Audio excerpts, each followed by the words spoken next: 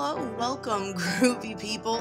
This is the self-proclaimed Blue Dragon. I'm back with another, well, I'm always back with another video. It's a weekly thing. This video was going to be a question and answer video for my patrons at the $10 level. Neither of them had any questions. And normally I would pick up off of where I left off with, like, I was answering some questions from Comic Theory on time travel, but this past week has been insane with family coming up, Earth Day, that was a really big project, the Earth Day video, and I'm not massively sick, but you can hear it in my voice, I'm a little under the weather. Between having family visiting and I'm still cleaning up from that because I'm slow. And I do everything from scratch, so I've been having to do actual cooking and stuff, so I'm a little behind. But this month I'm not going to deal with the rest of the time travel question. I am going to get to it, I promise I am. I just am not feeling that great this week, so instead I'm just gonna, I don't know, I'm gonna babble. Which is what I always do, I always babble. This week I'm working, I've decided to record inking a t-shirt design that I'm working on. I mean, I might have it put on other things, but it's Mushroom Kingdom. If anybody out there is a Cowboy Bebop fan, click the iCard link that I'm adding to hear mushroom hunting. God, that episode was crazy. But this is the right time of year for mushrooms anyway, if you're from the Midwest. And I don't know about the other parts of the US, and I definitely don't know about abroad, but this time of year, provided that the weather isn't too crazy, is supposed to be morel mushroom hunting season. I love morels, but you gotta be careful. People who go mushroom hunting hopefully know what they're doing, because there's also false morels out there, and you can tell because a real morel, as you can see in my drawing, maybe I haven't gotten there yet in the video, it's only 2 minutes in, but the way actual morels are, the mushroom is just one whole piece, and it's hollow on the inside. I mean, it's got the little bumps, but it's hollow on the inside. The false morels, kind of where the top part of the mushroom connects to the stem, it dips under, and I've never actually picked one, so I'm not sure, but they might actually have gills, and that's something that, don't quote me on that, but I mean, if it dips under and that top part is not just it's not just one solid mushroom, then it's not an actual morel. Anyone who's gonna go mushroom hunting, please make sure you go with someone who knows what they're doing, because the destroying angel mushrooms have been spreading across the United States.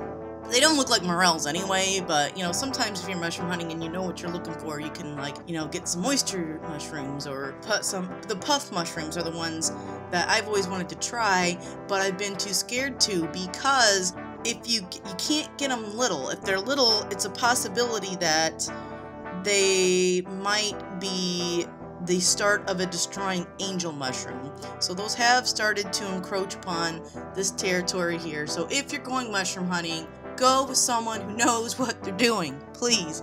Because if you eat a mushroom that's poisonous, like the destroying angel, there's nothing you can do. If you've eaten it, it starts destroying your liver, and you don't even have, signs of it. You might be, I think I read that the signs where you feel a little sick, but then you start to feel better, and then there's just no way, even if you've eaten it, to the best of our knowledge now, there's no way to save you, because it just destroys your liver. So, don't go out there unless you know what you're doing. Yeah, okay, I'm talking about mushrooms this week. That's what I wanted to talk about. I don't want to talk about art.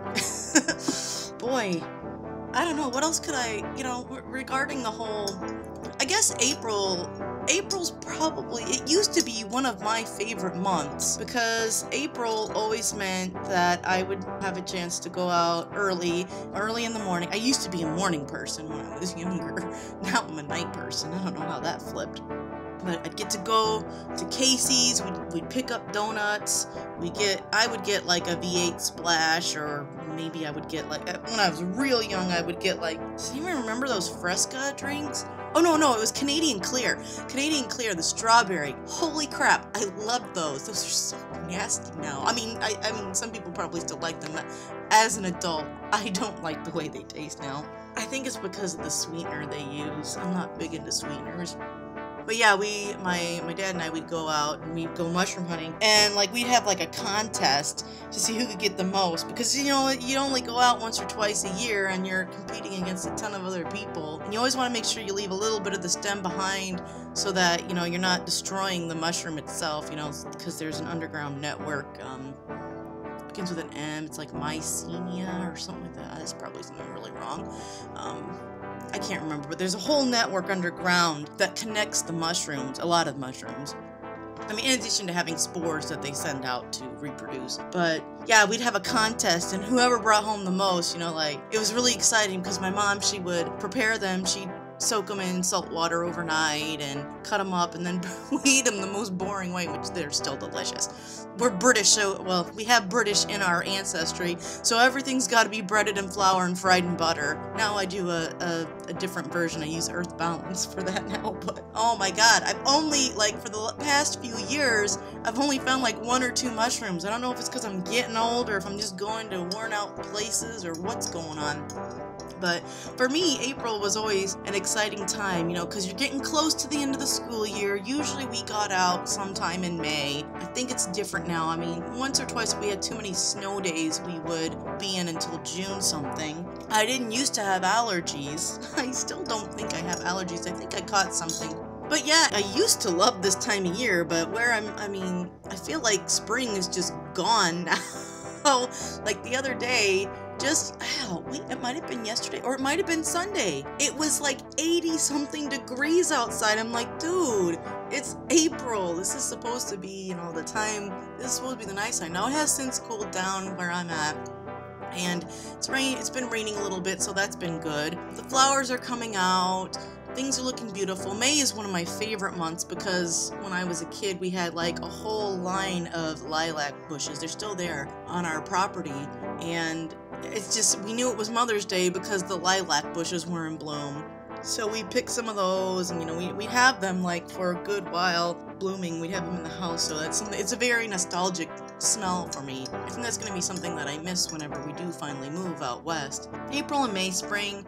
I know a lot of people like fall a lot, and I do really like fall too. I like the smell of, this is going to sound really weird, but I love the smell of decaying leaves. And I like jumping into leaf piles, although I'm a bit rotund now, so that hurts a heck of a lot more than when you were a kid. I don't think there's any season that I didn't really like. Summer, I don't know, anymore summer's kind of a pain in the butt because it's so hot, but I used to love summer.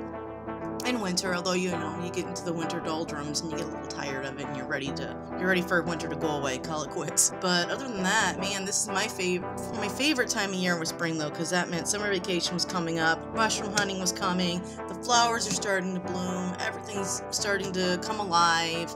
And we lived out in the country, so for me, summer was annoying because where we lived, we were in the middle of corn and bean fields, and our neighbors, whoever the man that they paid to tend the field, because it was a family-owned farm, so I give them kudos for that. They were able to stick it out against the big name companies buying up all the farms. But the guy they paid, he always oversprayed. So when I was a little kid, like by the end of spring, early summer, he was spraying so much stuff that I was constantly in at the doctor's. I didn't have asthma or anything. They said flat out it was probably from being out too much around the chemicals being sprayed. But yeah, so spring was always the bigger, like, again, I loved summer because my cousins and I and my sister, sometimes she'd join us, we were always outside doing something, and spring was kind of the harbinger of that. That's the word of Wednesday, harbinger. And it's actually a really ominous word to use for that. Actually, I should use a better word. We tend to associate that with something bad, but I think it just means a bringer of something. I'll look it up.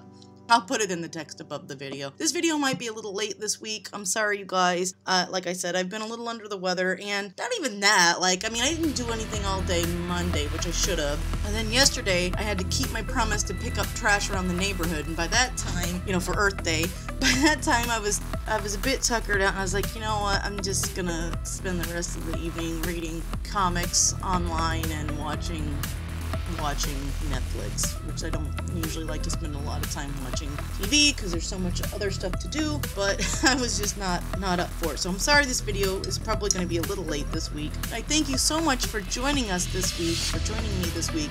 The question of the week is, do any of you out there participate in mushroom hunting? Or do you know anyone who goes mushroom hunting? Thanks so much for viewing. Thumb up the video if you like it. Subscribe if you like. Hit the notification if you like. Peace and love. Keep on trucking. Really keep on trucking past weekend. Bye, y'all.